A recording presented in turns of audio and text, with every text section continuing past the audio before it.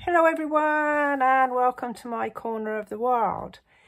Today we're gonna do some watercolouring but with alcohol. So this is a card that I'm gonna make and I'm using the prized Peony stamp set. This is really pretty, some really lovely realistic flowers, and as always I'm drawn to nice greetings in a lovely script.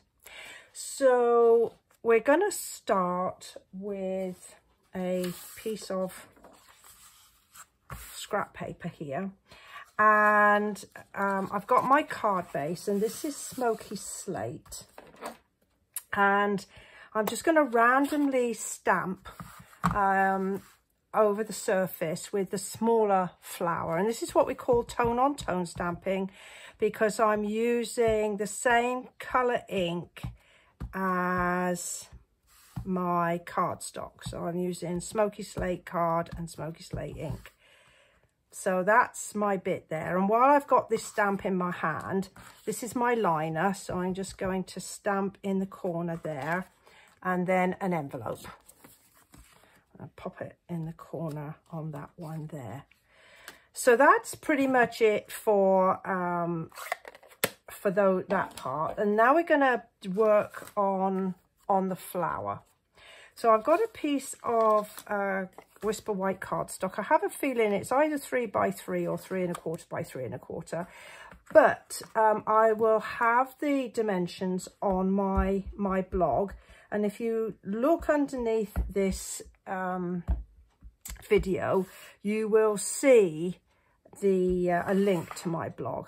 And so I'm using this lovely big stamp, big peony stamp, and my Memento Tuxedo black ink.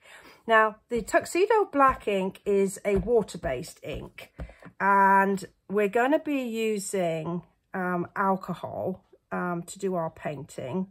And so it's not, with the water-based ink, it's not going to sort of run and get smeary and look disgusting when it's finished.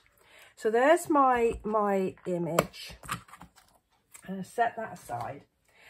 And the next thing I'm going to do is I'm just going to take one of my acrylic blocks. Now, you could use a paper plate, whatever have you, for this. As long as it's a sort of a non-absorbent surface. And I'm going to take my re-inkers. Now, I did the other one, I think that was Melon Mambo. So this one I'm going to do Mango Melody. So I just want to put a little drop on my block. And I've got an aqua painter. And this is one of the old ones. We've got new ones out now. And I filled it with, I think, what you would call rubbing alcohol. And so you can get this in any drugstore or supermarket shelf. It's called IPA, or isopropyl alcohol. And you want to make sure that you get the high percentage. They do one at, I think it's about 70%, but it's a bit too watery. And the higher the percentage, the quicker it will dry. So that's the one I'm going to use. And I've just filled up my aqua painter with it. I've put a label on it because this one is going to be dedicated to the alcohol. And I'm just going to give it a gentle squeeze to get some of the alcohol out. And I'm going to pull my colour down. I want the colour to be quite light because it's easy to put more on rather than be able to take some off. So all I'm going to do is just literally wash over my image. There we go.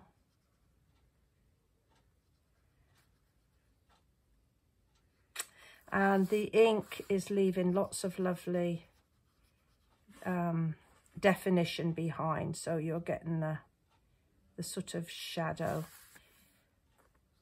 Whoops. So, I mean, I'm not taking an awful lot of care. I'm just kind of putting a bit of a wash, I think that's what I'd call it, a bit of a colour wash over up to the lines. I think that one there is a leaf, I'm not sure. It's running out of colour a bit, so I'm just going to put a bit more on. And then in here is in that bud, it's got a bit more, some of the petals are showing, so I just give that. Now, if you want to put a bit more depth of colour, you can always go back and take a little bit more colour off of your, there. You can see it goes a long way. The little dot goes an awful long way. And I'm just putting a little bit darker colour just to sort of show you how you can repaint over it to the middle of a flower, because the middle tends to be a bit darker than the outside, like that. And in order to clean your aqua painter, you're just gonna squeeze it gently. This is one of my old cloths. Excuse the disgusting state. Just gonna rub it gently, squeeze it gently to the colour to flow out, and then just pull it like that.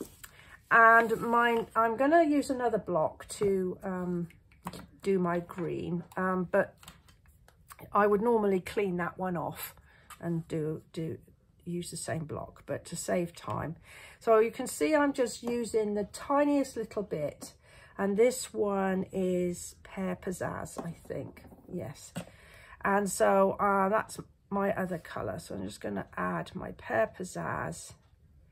And again, I'm starting off with a fairly light colour, and that's a bit too light, and then I can always add a bit more in, like that. And then my leaves and my stem. Now this card is just the ordinary lightweight card. It's not watercolor paper. It's not the thicker card. I find that it works quite well, and I'm making sure that my card is not getting too wet. But because it's alcohol, it does dry quickly before the card starts to sort of disintegrate and pill. But I am working fast to try and keep the card in a good place. So I'm going to put a bit more on that bud, because it didn't get a lot. All right. Okay, so I'll clean that one up later. So and if you can look on the back, you can see a little bit is coming through, but not much. And that is all but dry. So that's that bit finished. The corners looked a bit plain to me, so I got out this trio punch, and I'm just going to punch the corners with that lovely sort of eyelet look. Like this.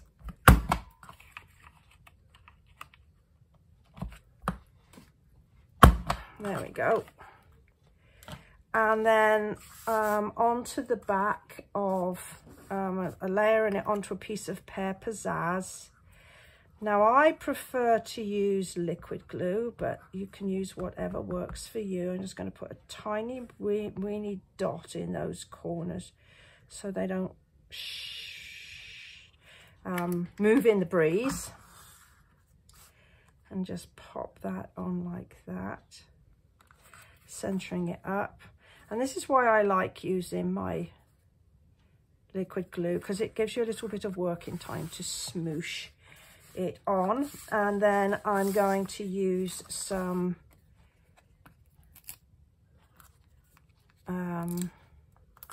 Stampin' Dimensionals.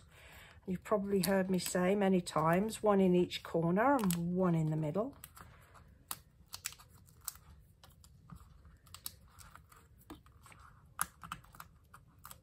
Like that. Yep, got them all off.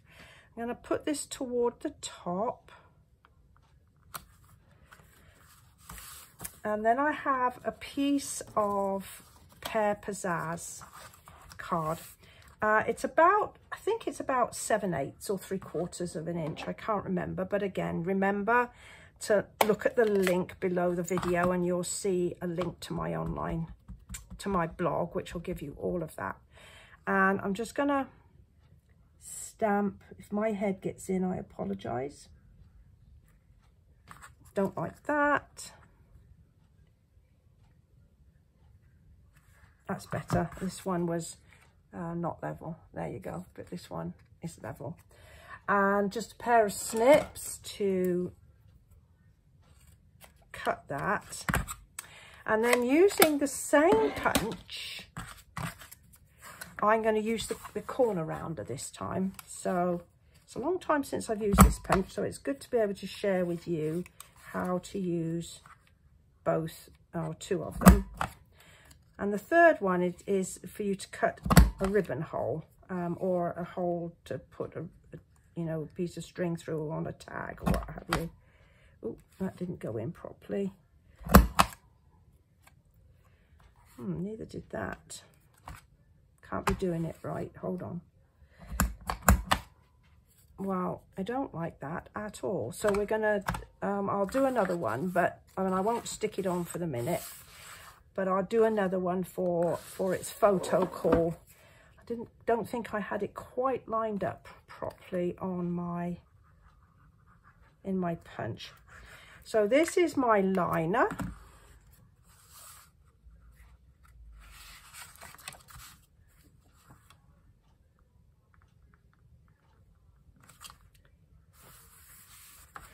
And then some lovely silver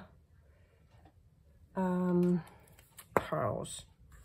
So I'm just going to put a silver pearl in each corner here. I wonder how I'm doing for time. There we go. And since it's annoying me that I didn't get that one right, so we're going to try again. And if we don't get this one right, then I'll do it off camera. Right. Okay, let's give it a go. Excuse my head if it gets in. Not bad. So let's try again. So I'm going to put this one in first. And basically, I'm just lining it up against these two markers here. Oh, though that one behaved itself. Now let's make sure, try it this time. So again, I'm making sure it's pushed firmly in. Number one.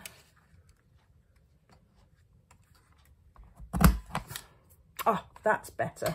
I'm glad I took the trouble. And so then that's just going to go on with a couple of Stampin' Dimensionals.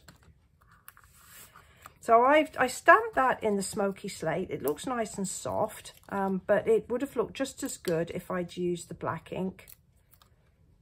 And then that's just going to go toward the bottom there. So there we are. Some painting with alcohol. Well, I do hope you've enjoyed this this card and this technique, and I'll look forward to seeing you next time. Thanks and bye for now.